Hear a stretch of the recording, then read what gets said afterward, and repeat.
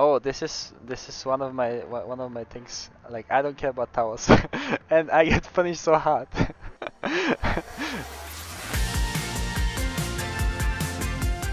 Hello guys, it's Hylissang here, and today I'm gonna be watching some of my best plays throughout my career, sent by you, and we're gonna rate them and react them. So let's get into it. I mean, he was already going to be stronger at level 8 regardless, but this is going to be an even bigger spike. Shockwave. Nice shockwave. Curb has to. Oh, Hylissang! Oh my god! Oh my god, Hylissang! What else can you say? Yeah, I mean I remember this because it was very hyped game, and I had to show the world that I was a good player, and I was trying to make a big play because I was playing a lot of Thresh back in the days, and I was living for these moments where enemy is under pressure and you have to predict what is his move gonna be. I mean, I remember exactly what happened. It was like 10 years ago, but I still remember. Okay, so I think it's like I didn't predict his flash, but I predict that he will move in that direction like quickly. So I was thinking that he will eat the wall or he's gonna like jump there, but I had a feeling in the game that he has to. The only way that he can escape is gonna be in this direction. So I just force him to move with this in this direction with my flash. So yeah, it looked amazing because I could also like flash play as well. So he had to like move and react fast. So I put a lot of time on him by flashing forward. So I think this play, okay, it's kind of hard to rate it, but it was one of my first like really big plays. So I don't know where to put it honestly. I think it was maybe in S tier, just because it looks very good, but it requires enemy to like misplay a lot. So it's like a good play from me, but it enemy has to misplay for it to work. So I think it's just an S tier. I wouldn't put it in the best tier Professor, just because I feel like it's an old play, and not old play, but it's been a while, you know. It's been like what, 10 years? I don't even know, 8 years. So I feel like nowadays it wouldn't be as good. But for the year that it was filmed, it was like very good. So I think it's an S tier. Okay, so the idea behind was that I was actually playing a lot of mid lane. I was playing Lux, Anivia, Orianna. These were like my favorite champions, like mages. And with URL, with Unicorns of Love, they needed a support to play with them. So that's how I changed to support. But before that, I was playing mid lane for them and playing some Go for Lols and this type of things. I even remember playing against Alex Hitch mid lane, and it was very fun. No, I don't think I ever I was aiming to be a pro. I was just playing. Like I even remember when I qualified to LCS back in the day. I was not even aware that was the step that I had to get to LCS. I knew it was like a very important win, but I was not even aware what it gave me if I win. But I could feel that from my teammates that it was very big game, and the stakes were high, but I didn't even know what it meant. So, and that it still happens that sometimes I'm not even aware, but just because I'm so focused on my game and like what I have to be doing in the game, and I'm watching VODs a lot, so it's hard for me to be also aware of like what is it giving me, even though it sounds funny. But yeah, sometimes I'm just unaware of these things. Instantly exhausted onto Exile. We don't have time for that because now Splice have gone for the Baron. There is yet another Baron, and Xerxes is nowhere in sight right now. Hylissang descends and What? gets him! No way! Kidding me? Hylissang just stole the Baron! Oh my god! I actually, when I saw that there was a Lulu in the play that was sent by the player, by the fans, I knew it's gonna be this play, just because it's probably one of my few Lulu highlights. So yeah, I think we were like very behind in this game. It felt like we were very behind. Actually, we were not that behind, but our comp was like very wonky, and it felt like we can't like win in a way. So I was not even happy when I saw the Nash. I was just trying to like see like what we can do, but there was not much we can do in this game. Our comp was like very hard to execute. What happened is like we didn't have we lost the Nash, right? We didn't have any vision. They were like all there. We were in base, and I don't even know like what happened. Oh yeah, we got caught. We don't even have TP by that time.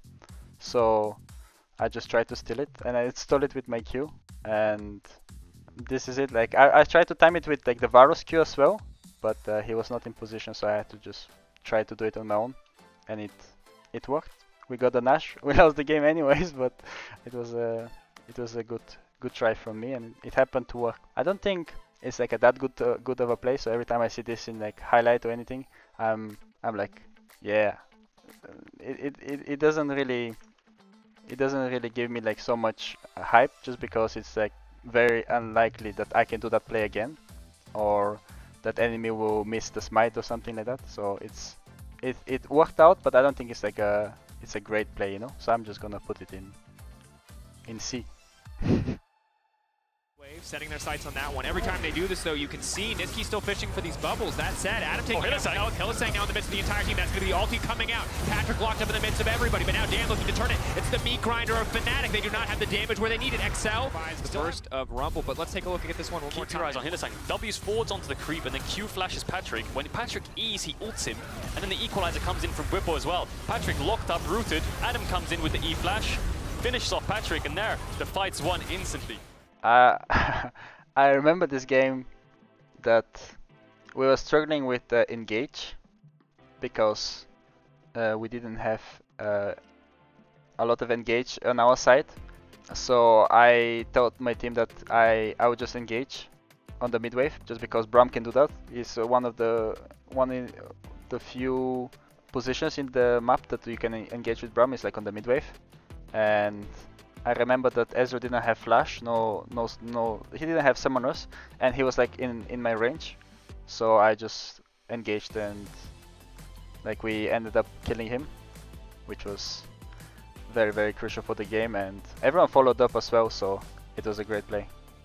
I remember that in the game we were like very desperate for engage as well, that we were calling that we just have to get on top of him, and we can win the fight. And I remember that I think me and Whippo had conversation with in the game that I'll just flash on him, and if you guys are there, he will just die, and we executed it perfectly in the game. So it was a very good play.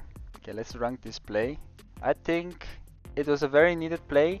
I don't think it was like that good of a play on its own, but I feel like it was very well executed, and like all the pieces were there. Like my team was there. I knew he had no summoners. I saw the angle of the play in the game, and I communicated it. So I feel like it was. I'll put it in S tier as well. I think it was a very well executed play. It wasn't. I feel like that hard.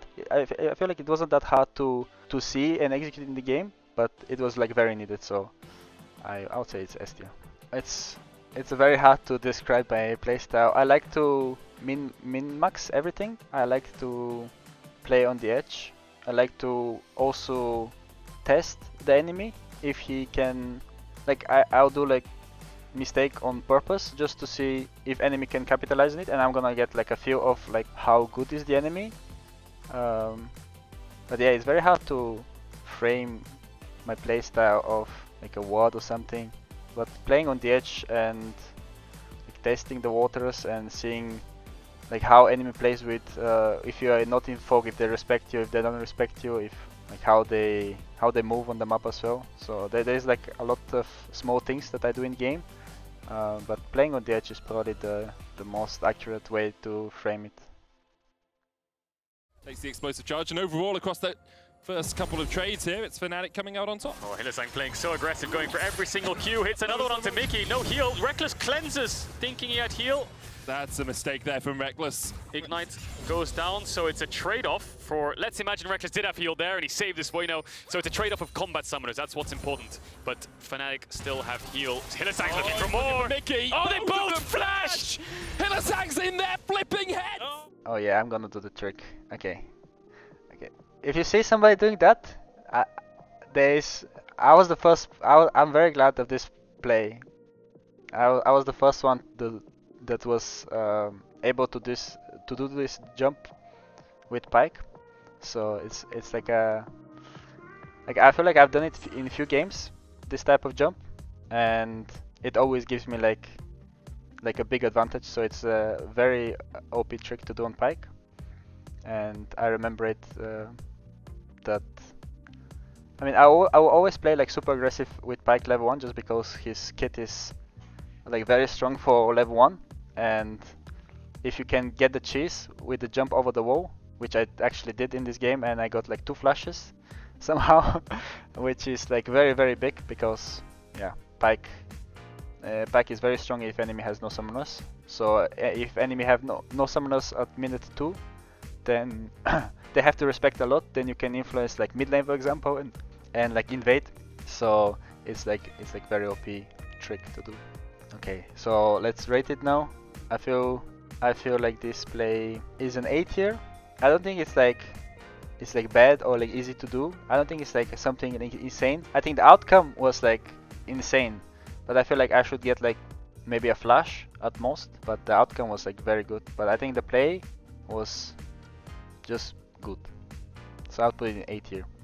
Okay, so first, why I like the champion so much is because you can do so much with it, and you're also a champion that can kill people on your own. So I think that's one of the strengths, or like one of the things that I liked about the champion, is just because he's very, very independent and very strong on its own as well. Obviously you need somebody to, like, you're not like assassin, but you can play him like an assassin as well, so it gives a lot of pressure on the map. And he's great at taking vision on your own, great at roaming the map, and he has damage. So that's why I like the champ a lot.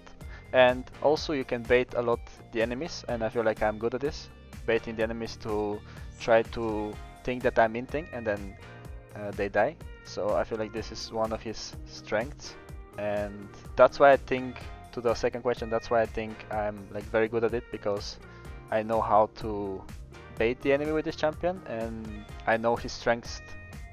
I know like his limits very well, and I know how to abuse his strengths, and I also know how to deceive his weaknesses. So I feel like that's why I'm like very successful on this champ.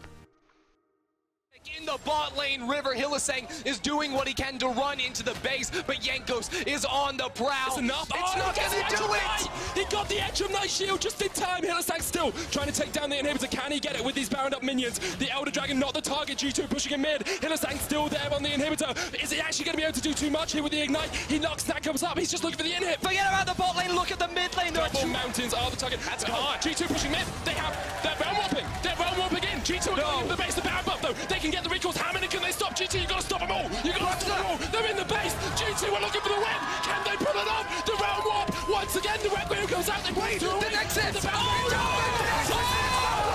No way! The Nexus towers in the middle side. G2 get the first one, but Reckless and Hylissang get in the back door. Oh my God! Let's go! Flipping way! I mean, I remember this play is we contested Elder Drake, I think, and we lost half the fight.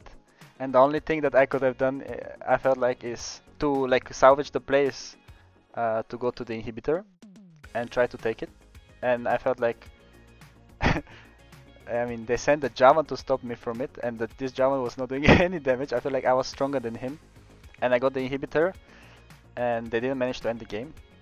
And then I remember, yeah, oh my God, I remember the comps as well. It was like, I remember calling, if they went to push the mid wave, we were just gonna go for Nash, and then if they come to us, we're just gonna go over the wall and just gonna run to the inhibitor, to the Nexus.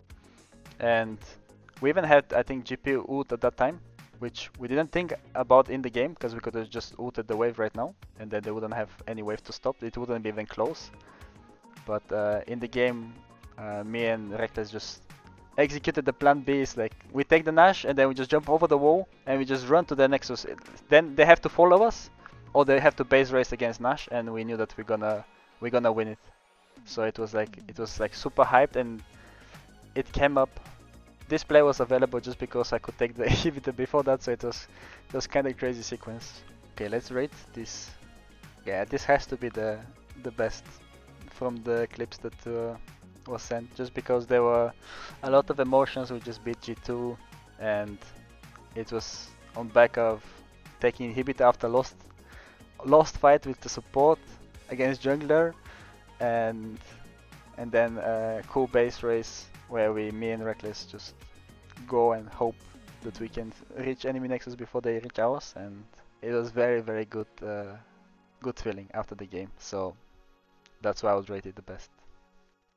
They lost their bot tier 1. It sucks, you just have to move on from it. I mean, Jezu's pretty strong, he's got his Essence Reaver now. That's fine. Well, It's not Pyke! what the? Oh, that's quintessential Hilly though, isn't it? Oh my god! What the hell just happened, Hilly? Hilly, man! Oh, this is one of my things. Like, I don't care about towers, and I get punished so hard. Yeah, I mean, usually I would not even flash this ultimate. I would just die just because. Like, look at me, I'm so happy. So what happens here is, like, I saw enemy just based in front of me, and I wanted to like push the wave as soon as possible, but I didn't calculate the last tower shot, and that caught me off guard. Just because I have to base anyways, because I wanted to get my stacks and base for wards and open them up when we are opening them up. But the last shot was not calculated, and it ended up really bad. But it is what it is. Sometimes this happens to me. Thank you so much for sending the clips over, and let me know in the comments below how I did and what was your favorite clip. So yeah, see you later. Bye bye.